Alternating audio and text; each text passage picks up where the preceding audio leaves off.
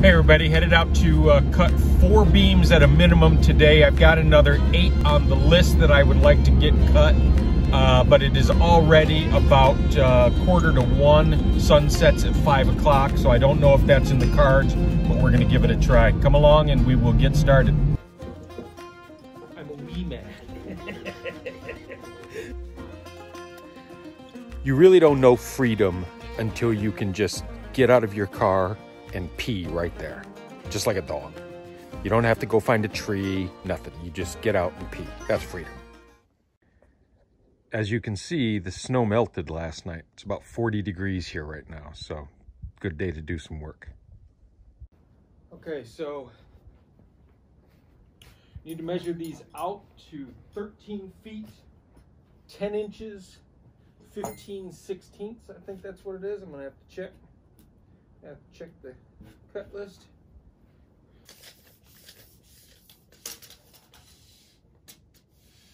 This is 9 feet and 1/4 inches. That's correct. 9 feet 11.5 inches. That's correct.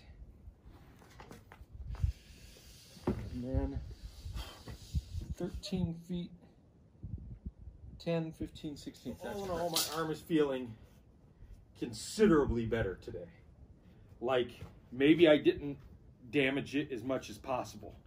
So what was going on is my mother-in-law is not in good health right now, and she had fallen.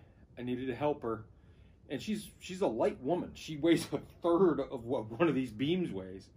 And it was 3 o'clock in the morning. We went over to her house to get her off the floor. And when I grabbed her, I felt just a pop. I mean, you could almost hear it.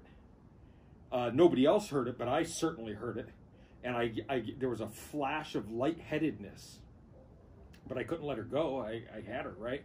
So I compensated with my left and got her into a chair.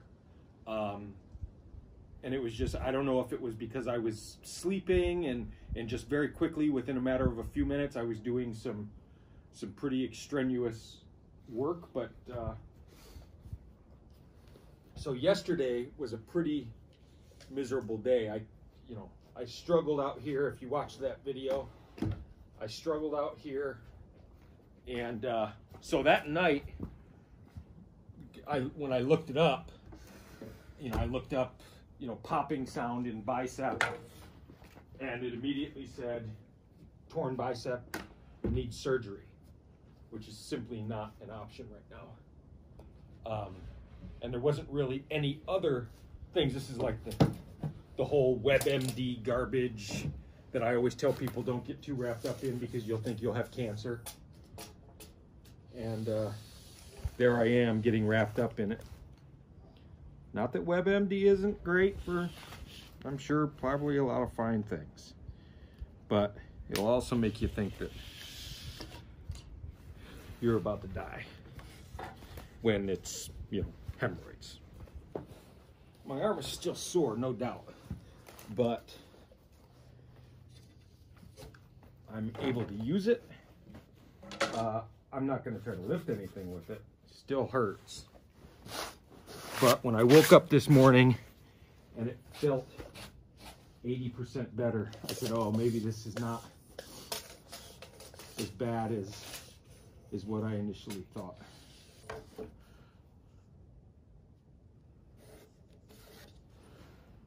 you go, that's 4. So I'll take these ends off, we'll notch them, hit them with circular saw.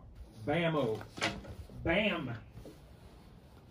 I feel like a new man out here today.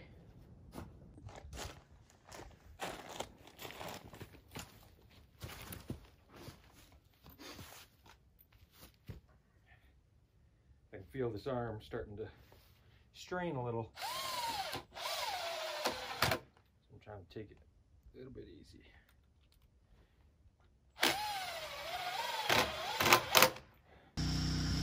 So I'm going to slot this one.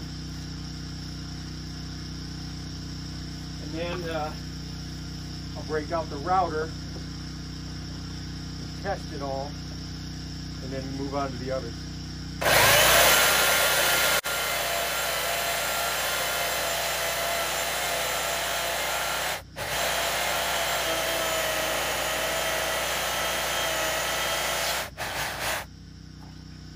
have a T-bracket over there. After I route this real quick, I have a T-bracket over here that I'll test it with.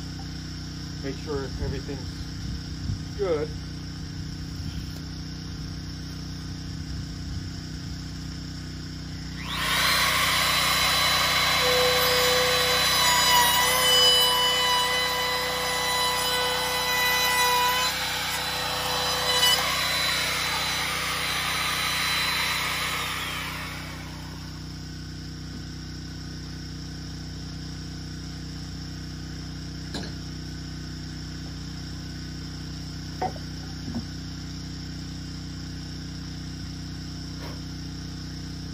Good. I probably want to take the router up a smidge if I can.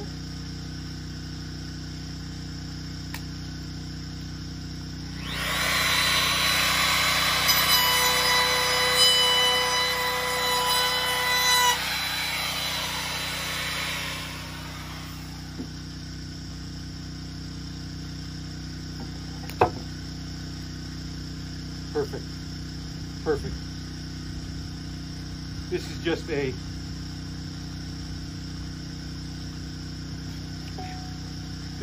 a random one that I just keep here for testing. Okay. The rest is knocked out.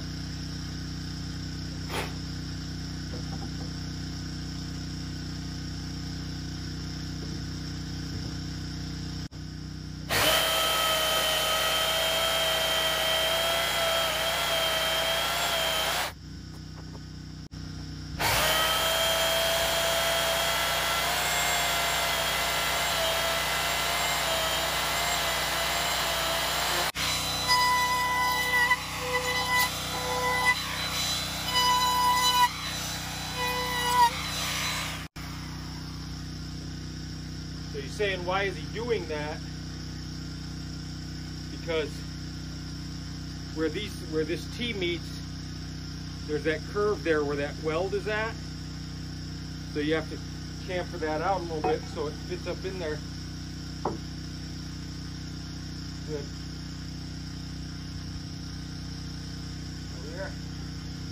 That's one side. Do the other side. Because I'm going to mark this all the way around, because this needs a slot on the direct opposite side of this as well. So I'm going to mark that. That's getting cut out. This remains, but it's just letting me know where I have to be at.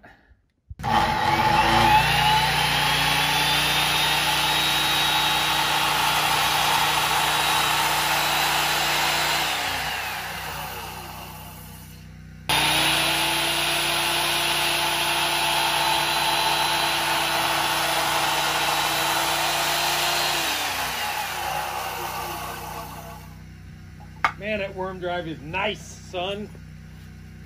It's nice. Like when you get a cheap drill, or I'm sorry, cheap saw, and you fire it up and it just starts screaming at you. Ah! This one, watch when I pull the trigger. It comes up to speed, and man, this thing cuts so smooth.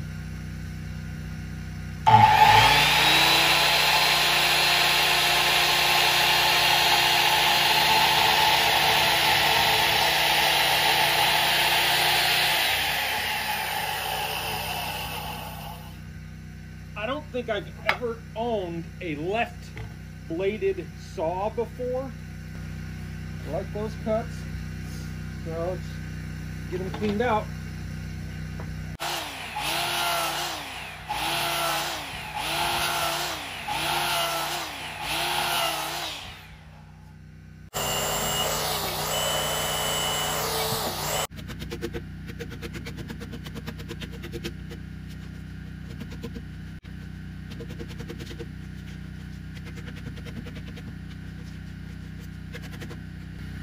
More cuts makes easier chiseling. I was just thinking, I don't know if I could have picked a better height for my sawhorses. They're a nice height for me to work for the most part. Easy to get onto the trailer, and it was all by accident. It was just a random number that I had picked. I was like, that sounds about good. And if you asked me that number right now, I wouldn't know it. I have no idea.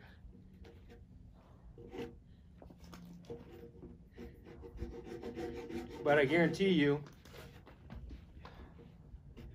that what I've got might not be right for you, because I'm a little on the under height side.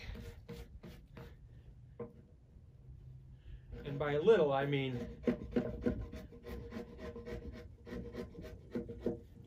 I'm a wee man.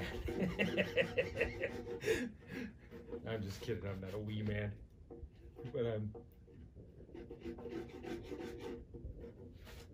look at that. The more cuts makes it just easy to get these chips out. No problem. Can you hear that? I'll shut up here for a second. Man, they were shooting over there. They've been shooting over there. It's probably, I don't know, it sounds like a mile, half a mile away or something. And they've been shooting over there all weekend. Whatever they've got, I guarantee you, you don't want to show up in their house at night because those boys got some firepower over there. God bless America. God bless America. I considered cutting the trees down from my property and building this barn out of the trees. And I have nothing. I don't have any softwood, no pines whatsoever on my property. It's all hardwood. I thank God every day that I didn't do that. As you know, hardwood is harder and it's heavier.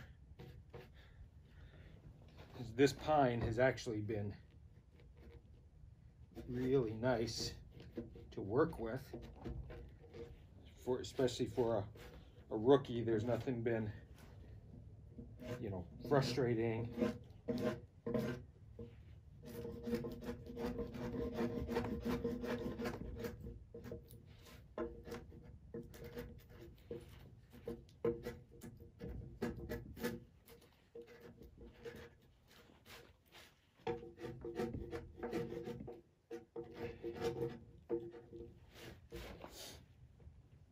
I had church today, this morning, so I once again forgot my good chisel. By the time I remember it, I won't need it. But I've got this old, it's not exactly, it's a chisel per se, but it's actually referred to as a slick. It's a large timber framing chisel, 1.5 inches. It's about 150 years old, sharp as a razor. And there's actually a market for those tools. There are guys who collect them, and there are guys who collect them and use them, you know, in their builds and their jobs, and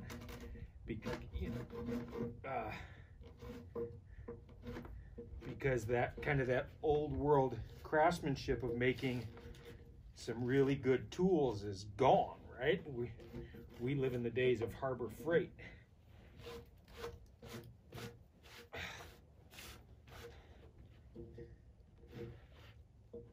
You know, so these guys are going back and buying some of this stuff, you know, that's 100 years old or so. Now, there is a guy, I think he's out west. You'd have to look it up. His name is Barr, B-A-R-R, and he makes some really high-end chisels for, and I'm not talking about for guys like me, I'm talking about guys who know what they're doing, right? And he is highly regarded.